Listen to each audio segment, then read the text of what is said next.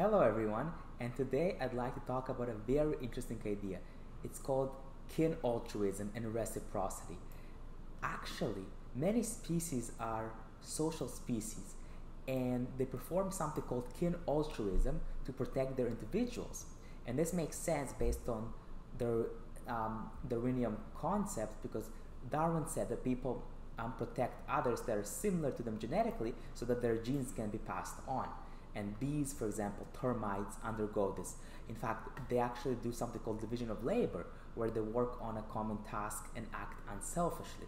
Humans, however, can do reciprocity and cooperation as well, but even with people they have no blood in common with, and they live, for example, in these cooperative groups, whereby they choose to repay back strangers who give them a gift, for example, so you want to return back the favor, or even give like people name, like to your godfather or other people with whom they have no genetic or blood in common.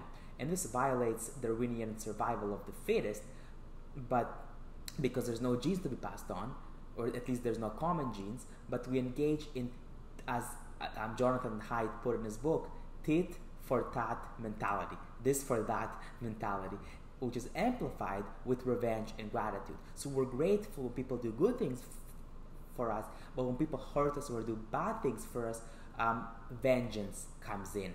And humans are ultra social, and we actually supplement cooperation with something called gossip, where they can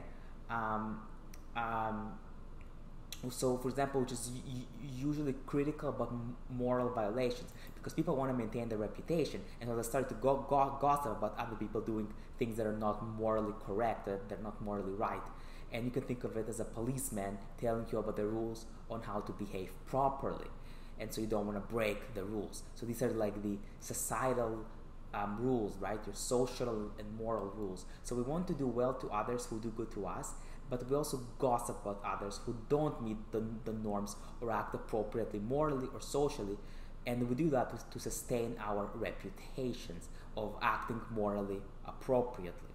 And so the key ingredient to any good relationship is reciprocity, where you don't do bad to others and don't do to others what you don't wish to be done to yourself. And so this is a very important concept that I think everybody should engage in.